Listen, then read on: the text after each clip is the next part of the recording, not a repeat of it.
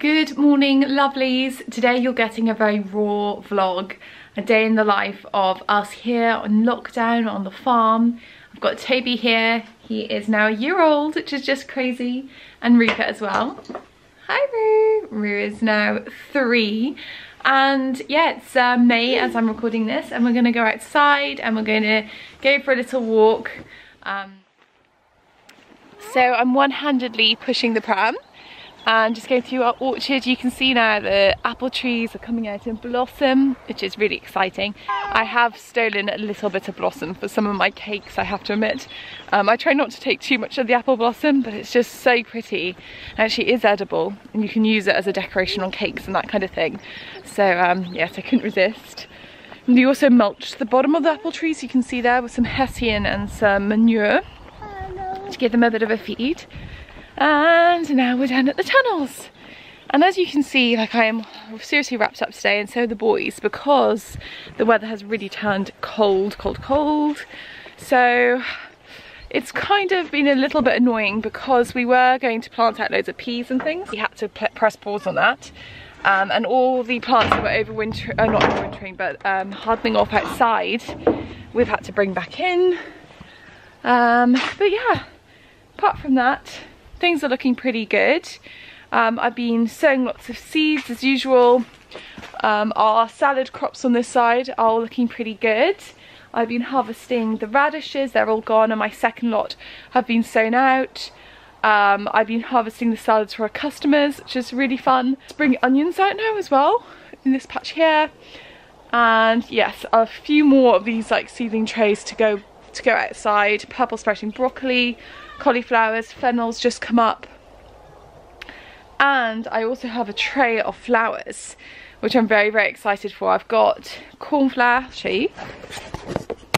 I've got cornflowers, I've got cosmos, I've got tagette, and I have got marigolds and nasturtiums planted out now.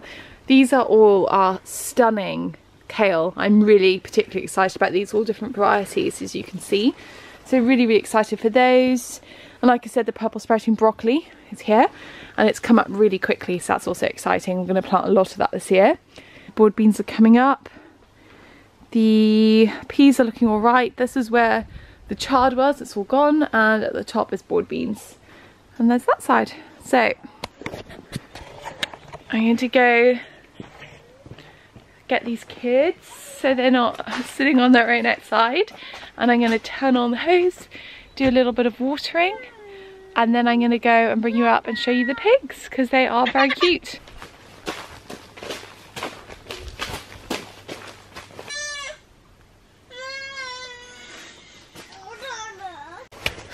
So everything's watered now, and we are all heading up to have a look at the pigs, feed them, and also plant out some peas. Charlie came down the tractor to collect everything, which was really handy. Oh, I know.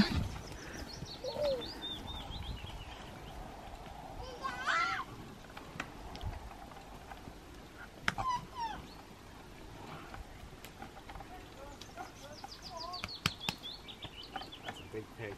That is a big pig.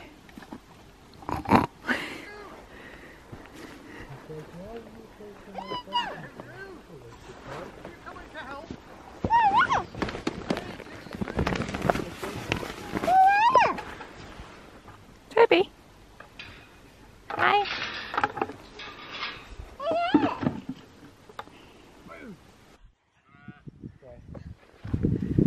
So we are now up moving some cows. Got donkeys, they're going to some new grass. Here the boys are in the buggy, and the cows are very reluctant to move. Patience. So I thought I'd update you a little bit on what we did for Toby's birthday. Happy birthday to you. So Toby turned 1 year old a couple of days ago on the 10th of May, and I sort of repeated a lot of the rituals and rhythms that we had done for Rupert's 3rd birthday. and one of those was making a birthday crown. I felted him a little yellow birthday crown with 1 written on it, which is really cute. I also cut out paper stars and I created a trail from his bedroom all the way to the kitchen where we had our birthday breakfast set up, and that was so popular. He was really interested in it, and Rupert is obsessed with the birthday stars. He really understands them and he just loves collecting them and going star, star. So I highly recommend that if you've got young children, the birthday star trail is a really nice, fun, cute idea. So changed up the Grimm celebration ring with some figures that suited his personality. So I put in a cat because he loves cats. I put in a flower, and I also put in, it was a star. So it's just like things, usually I will buy different little Grimm's figures depending on the birthday. So for Rupert, I think I had like a cow and a rabbit, and there was something else, I can't quite remember, but I sort of pick out things that have been interesting for them for the last year.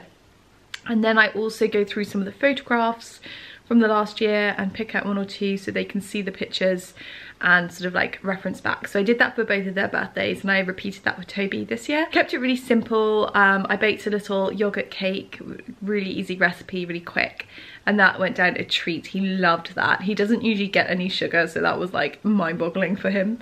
And yeah, it was really cute. We got him some really lovely toys this year, and I'll show you that in the video later on today. And yeah, I'm just going to enjoy my tea and enjoy the peace and quiet while it lasts. Hi everybody, so it is the next day and I'm down at the polytunnels, not the polytunnels, I'm down at the veg fields.